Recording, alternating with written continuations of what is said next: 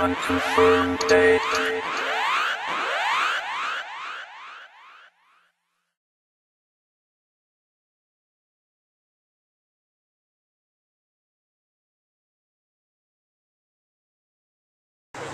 I mean, the storyline, hands down, was the funniest hentai that I ever watched, but the hentai scenes were so disappointing. Every scene, the girl is like moaning and orgasming, but you don't see any genitalia whatsoever. Okay? Except, oh my god, this is like the hentai ranger over here, except for one sex scene, and it happens to be a yaoi sex scene. Oh! I was like, why is it in number one?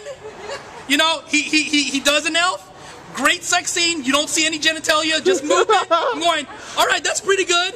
And then DVD number 3, he does his best friend on the roof. I'm like, yeah, awesome. No genitalia, but there's still movement. There's still, you know, she's still orgasms or whatever. And then this 3, you know, he pops out of the prison and he sees his best friend getting f***ed by a guy. And you see everything. You see penis penetrating his ass. The guy's penis is flopping around. I'm like, why, Yuri? Why does yaoi have to be uncensored and shown and genitalia and everything? But the Yuri, you know, the sex scene with the 2 neighbor girls and him and the girl who's getting tentacle raped by the giant monster that he's trying to save. Nothing. No genitalia, no nothing. But the yaoi one, everything. The guy peeks in. He's like, he's trying to rescue his friend. He peeks in through the grate. He's like, holy and then the guy's like, what's up? Are you here to join us? He's like, I was gonna rescue you, but you're gonna stay in the prison. Goes back in the sewer. I'm like, holy crap. The whole thing, you see nothing. You see no genitalia. Oh my god, romance is in the something like Romance of the Sword or something like that. I forgot now. I'm like, yeah, they have romance. Oh, romance is in the heart of the sword. There you go. That was really bad. So that's not one to get. Yeah, romance is in the heart of the guy's sword because that's the only thing. You don't see romance in the other guy's sword. Oh my god, it was so bad. Romance in the heart of the sheep? No, nothing. No, it was so. It was dual wielding. Oh my god, they were totally dual wielding and dual flopping and oh man, it was so bad. That was a really bad. I mean, the romance was good. The storyline was excellent. It's a story of this just would-be stupid idiot like working in a tavern, and he becomes the hero at the end. You know, he's actually the destined hero of the land, and he just. All his sexual situations are the funniest things, but he just drops in those situations. He's just like walking out, and then his best friend's on the roof, and then she falls, and her face goes right on his head. And he's like, "All right,"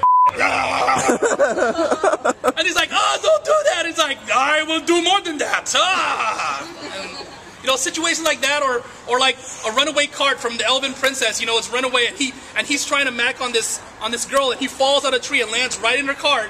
He's like, "What's going on here?" And because he saw this beautiful girl, he has a boner. She's like, "Oh my god, I've never seen a boner before." All right, that's what we're gonna do with the boner, and you know, stuff like that. But all those situations are like he falls into those situations with those girls, except he totally peaked in that situation with the guys, and that was so bad. I'm like, oh my god, at least edit that one. Holy shit. But no, they didn't edit that one. They edited everything else. But it's still a pretty good story. Yeah, she's all, yeah. He was a yowie friend that edited it. You're like, thank God. You know what? You were probably the one that told him not to edit that. I knew it. Here's our tell. I knew it. It's your fault. You can tell that I can talk myself into most things. Talk yourself into most things? Oh. Okay. Whoa. Oh. I thought I was getting racy here. I think, what's another one that's really that was really good, but kind of... No, it was really... No, it's actually... It was one of those things where I had a boner and then I lost it really fast. I was like, oh, I'm done. It was the hentai called A Time to Screw. Oh! I think you know this one. I think so. Do you know which scene I am talking about? It is, okay. The storyline is this guy, for some strange reason, it has to do with, like, that's I guess why they call it Time to Screw. It's this clock that apparently, like, either freezes times, or when a certain time comes out, all the girls like just get super horny. But there's apparently his brother, his twin brother, has like an injury or something, and that's when he leaves and he takes over, and he's in the mansion screwing all the girls and stuff like that. But there's this one scene where it's the injured brother. He's in the kitchen and all the girls are horny, okay? And they're screwing the guy with food. Okay? They put like ketchup, and they're eating him and licking him and screwing him. And then he's like f***ing one girl, and I'm going, oh damn, holy crap. And he's like screwing the other girl, but then they screw him so much that they break his Oh shit. Now this is where my heart-on goes. I'm running away. They strap a meat bone. They strap a meat bone to his. They tie a meat bone to his so it's hard, and they screw the guy with the meat bone in, and he's like, he can't, and he's blood, and I'm like, I'm done. I'm done. Blood and food boning with boon and meat and I'm like, I'm done. And this poor guy is getting tortured because they're screwing him and there's nothing left in him but blood, and he's like, I can't take it anymore. He's like, this is your torture, and he's the girls and screwing him with a bone strapped to his and I'm like, all right, I'm done. Off. That was the one that I could not do it. That one, and of course, Anal Sanctuary was kind of bad. That's a bad one. That's a really bad one. It's just, it's just, what it is basically at the beginning is this guy that has apparently a demon-possessed violin. And he plays it, and then these girls like get all horny, and these tentacles screw the girls until they crap. And then these friggin' tentacle raping things start eating the crap. And then just slurping the crap, and then he's her and crap and tentacles and crap and her and violin, and that's probably the weirdest one I've ever seen. That would sound weird. What's up? So what the tentacles move about it? No, the tentacles come out of this like dark portal that lift them up and then like pull their legs apart and then ram in her ass until she craps, and then pulls out the craps and starts slurping the crap. Yeah, that was pretty bad. And that one also happened in Ride of the Valkyrie. Did you see that one? You saw that one, right? Remember where the friend like is on the tree? Where she's on the tree, and then she's like, oh no, don't do that, and then the demon starts her and then sucking all her crap out of her ass. I'm like, holy crap. And it goes inside her ass at the end. And then she's like all horny, and then she takes a crap and all I'm like, holy crap. That's really crap. Holy crap. That one was pretty, I mean, but the first scene with the demons, with the orcs and stuff like that, those were cool. And then people are walking in, what are you talking about crap for? I think the premiere line should start being 18+. Exactly, right? Well, a big majority is. They're all 18+. Actually, yeah. I haven't seen a single child. Yeah, I know exactly. You know what? Me too. I think everyone who is a premiere badge usually is an adult because they know and they do enjoy, not reading long ass lines and shit like that. Yeah, exactly. They're all adults here who appreciate a little naughty talking. Oh, if you guys haven't been allowed 21 yet, has everyone been yet? No? I tried getting some big stuff. You need to go to Lounge 21 because it's freaking awesome. There's drinking and music playing, and there's porn on the tables, and you can read porn, and no one's gonna even look at you because there's porn right in front of them too. It's awesome. It was on day Oh, there's porn right there. Never mind. That was really cool.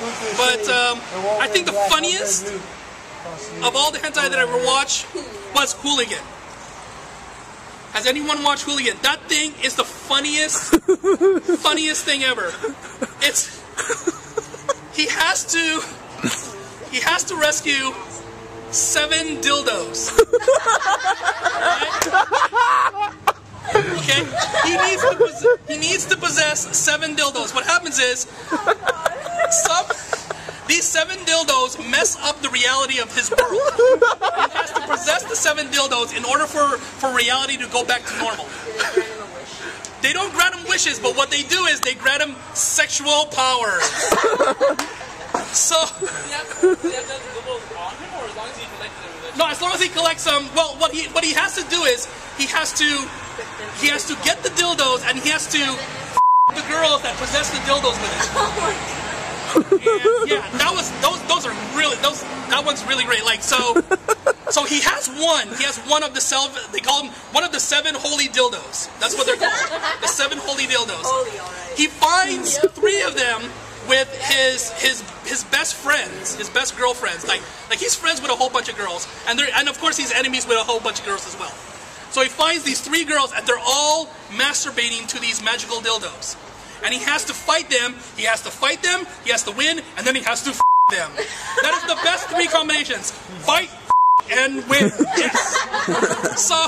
So he finally, he gets to have a 4-way actually now. 4-way with these 3 girls that he's known since high school that wouldn't even look at him in an eye in the real life. Because he has to them and then dildo them and win. So he does all 3 girls, and he's like, yes! But he doesn't know that he actually possesses a really cool power with the first dildo that he has, which is to multiply. And you find that out when he finally gets the last girl. The last girl is actually a lesbian. So she doesn't get horny or anything, except when he uses his power, and he multiplies 7 times! Because he has now, he has 6 of the 7 dildos. And so he multiplies into 6 guys, including him, so it's 7, total 7. And he the crap out of her, and she's like, oh my god, you're a guy, and I'm actually from you, that's great! And so he f***s her and just covers him with and there's like 7 penises with all over, and she's like bathed in it, and I'm like, and I win! And guess what? Unfortunately, the 7 dildos don't do anything but him in the ass at the end. I'm like, the dildos! I'm like, holy crap! He's like, this is the best part because he knows that apparently apparently at the end he knows that he's an anime character, but because he's getting by these dildos, he's like, why did the hero get in the end? I'm like, I feel so bad for you, but at least you got the 7 girls. That was so great. No, 6 girls. You know? And one of them was a lolly, which was fantastic. That was great.